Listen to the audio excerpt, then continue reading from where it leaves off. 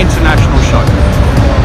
Probably thinking what the AutoSport International show is. Well, here's an interesting voiceover from myself to tell you. Thank you, Sean. January isn't the greatest of months for us car lovers. The days are still too short, the weather is cold, and those roads are pretty salty. However, all is not lost. Since 1991, AutoSport International has become the place to catch up with all things going on in motorsport. And I do mean all. With the event split into 4 key areas: the racing car show, engineering show, performance and tuning car show, and the live action arena, there is so much to look at for any enthusiast, including some absolutely mental hardware, like this racing tractor with a Merlin engine and a boat. So right now we're just waiting in a queue to get into the live action arena. The queue looked far worse than what it was. Moments later we were moving into this huge arena to watch some absolutely class cars hooning around, including some awesome motocross bikes,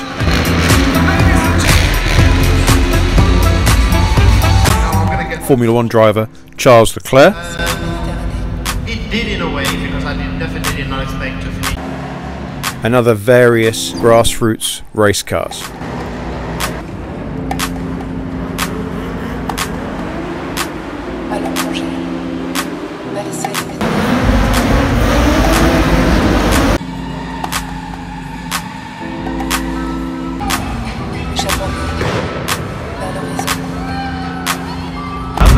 Good. I was quite surprised about that. What did you think about it, Vic? Yeah, she enjoyed it. There was a lot of good driving in that. My favourite actually is Super 7 saloons. They were like little minis and smaller cars. I swear it was like a Suzuki of some kind. One of them, and it just looked brilliant. The front end popping up when it was accelerating hard.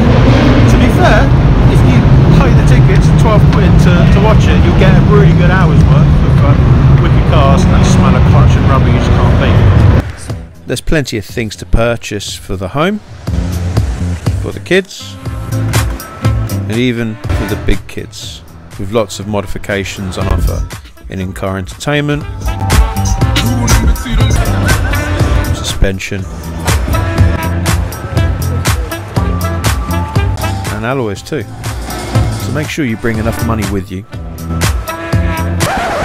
But wait, where are all the Porsches? Of course I've got Porsches, but I'll be honest with you, there wasn't many at the event, which was a bit of a letdown. Porsche had a great stand, showcasing the GT4 Club Sport Racer, as well as a road-going GT4. And also their 991 Carrera Cup Racer.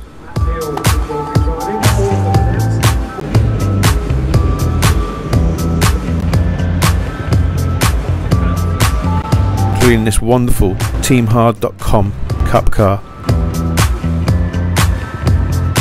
KW's GT4 looked amazing. Plush with their crazy 991 GTS on air. This wicked 964.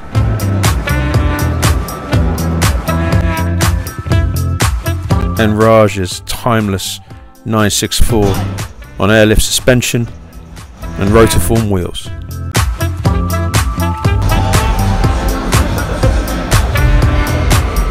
Quite nice, just got asked to take a shot of Liberty Walk EU folks based over in Northampton, hometown. It's one of the things I love about an event like this. There's something for everyone. If you like your motorsport, want to see some heroes, guess what? They're here. If you enjoy looking at wicked cars, really heavily modified vehicles, fantastic, it's here. Do you want to buy parts for your car? Great, it's here. Do you want to get timeshares in property? Why do people want timeshares in properties? Fuck it, it's here. That's one of the great things about the performance show here and AutoSport International as well. You get to see some wicked modified motors. Prices range, £37 for a day ticket for an adult.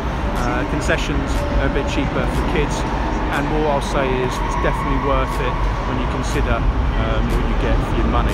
And as a family day out, perfect. You've got great food choices here, Starbucks, Subway, Either Wetherspoon's going to drown your sorrows after spending X amount of money on parts. RennEleven rating for this, I'll give it a very strong 9 out of 10. Great way to open up the show season.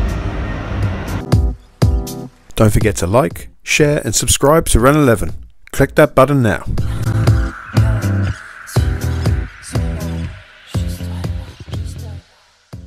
Why haven't you clicked the button yet?